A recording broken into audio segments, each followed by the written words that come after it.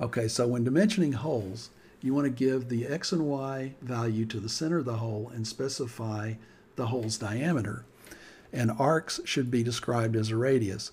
So when you have a small hole, the leader just can point to the edge of it. And if you have a small radius, the leader just needs to point to the edge of it like that.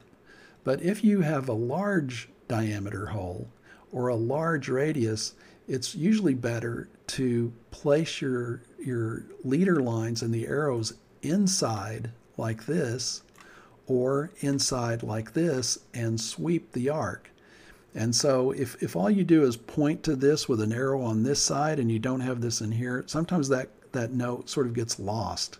And so you have to make a decision as a drafter to say, okay, well, I think I want those arrowheads to be on the inside pointing out because I think that arc is large enough or that hole diameter is large enough, all right? And on small ones, just point to the edge like this.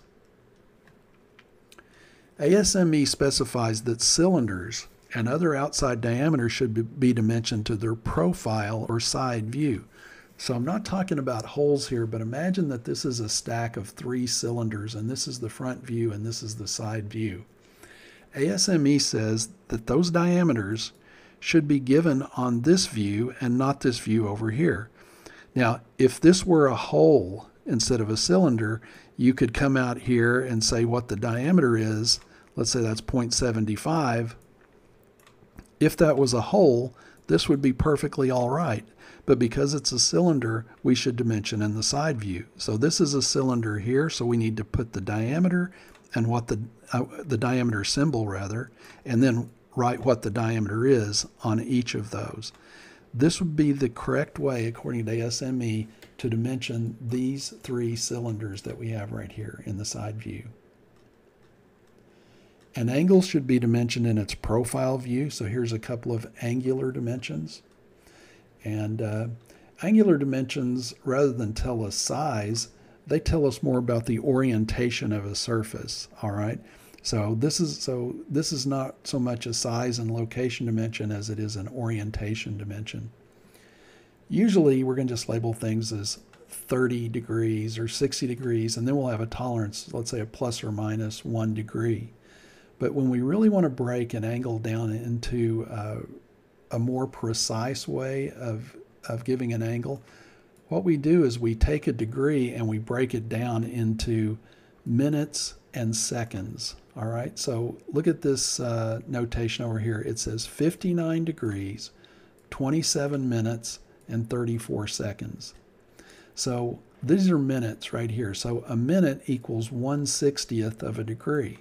So we've got 59 degrees, and then we take it's a little bit more than that, so we take that extra degree and we break it down into 60 parts. So this would be 27 of those parts, so it's not quite a half of a degree, right? So 59 degrees, 27 minutes. If it were at 30 minutes, it would be a half a degree. So remember, there's 60, so we're at 27 minutes.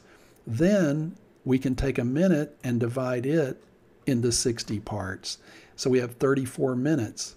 So this is even a part of a minute, and a minute is a part of a degree. So I know it's might be a little confusing, but it's something you should be aware of. Degrees, minutes, and seconds. And minutes are marked with just 1 mark like that, and seconds are marked with 2 marks. It almost looks like feet and inches, but in this case it's interpreted as degrees, minutes, and seconds. ASME Y 14.5 specifies that if you have an object or a part that's symmetrical, that means it's the same on both sides of its center line, it's allowable to put this symbol right here and this symbol right here on a center line. And if you do that, for example, and you come over here and you say that the diameter of that hole is 0.625.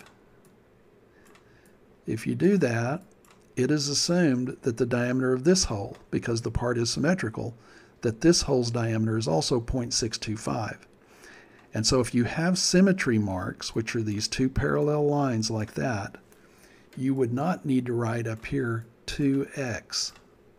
So what you have to do if you don't have symmetry, either you have to say 2x on this, or you have to put diameter 0.625 there, and you need to put diameter 0.625 over here on this side as well. With symmetry, we just say diameter 0.625 one time, and then that covers it on both sides of the symmetry line. Same way if we dimensioned these angles right here, we could dimension those on either side. We would not have to dimension them on the opposite side over there. I kind of marked through my notes. But it says that symmetry lines are 0.25 inches long. So you would draw a line 0.625 inches long. They're 1/8 of an inch apart. So the distance there would be 1/8 of an inch apart. And you want to assign a thick line type to them. So maybe 0.5 or 0.6 millimeters. And they are drawn at right angles to the center line and placed near the end of the center line, and usually outside the boundary of the part.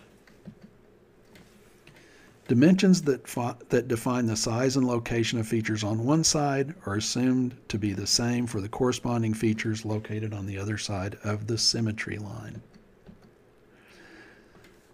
Sometimes you have notes for drilling and machining operations, and so this is an example right here of what's called a counterbored hole. And so here's what the counterbored hole looks like in the top view, and here's what the counterbored hole would look like if we did a section view and we cut our part in half along this cutting plane line right here so you can see what's happening. So let's interpret this. We have a diameter 0.75. That's this smaller hole, and we can see that that one goes all the way through. So the distance from this side to that side of that hole is the 0.75. Then we have a counterbore symbol. And this is our counterbore right here. And so it is a flat bottomed hole that has a diameter of 1.00. Then we have a depth symbol. It tells us how deep the counterbore is. This counterbore is 0.25 deep. Okay. Over here we have what's called a countersunk hole. And that's a hole that has angled sides to this part that's drilled out here. So in the top view it will look like two circles. The larger circle is the countersink diameter. Okay, so the smaller circle that you see right here, that's a diameter of 1.5. That would be the distance from this side to this side there. That hole goes all the way through because we don't have a depth on it. Then it says to countersink this hole at a diameter of 2.00. So this larger circle we see right here would have a diameter of 2.00, and that's actually the distance from where this angled line begins here to where this angled line begins over here. That would be 2.00 by 82 degrees.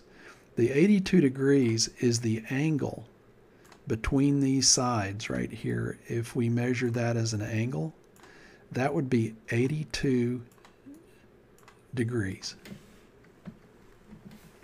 Now on your keyboard, obviously you don't have a symbol for counterbore, you don't have a symbol for depth, and you don't have a symbol for countersink. And so in order to type that, if we were using AutoCAD, we would type this note that we have right here, and instead of putting the countersink symbol in there, we would type a lowercase w.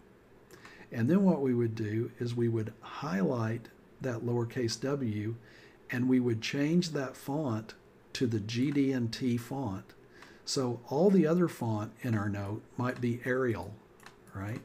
But then Arial, it's hard to write with a mouse, but just that symbol right there we would highlight. So it would be a lowercase w, we'd highlight it, and then we would choose the GD&T font.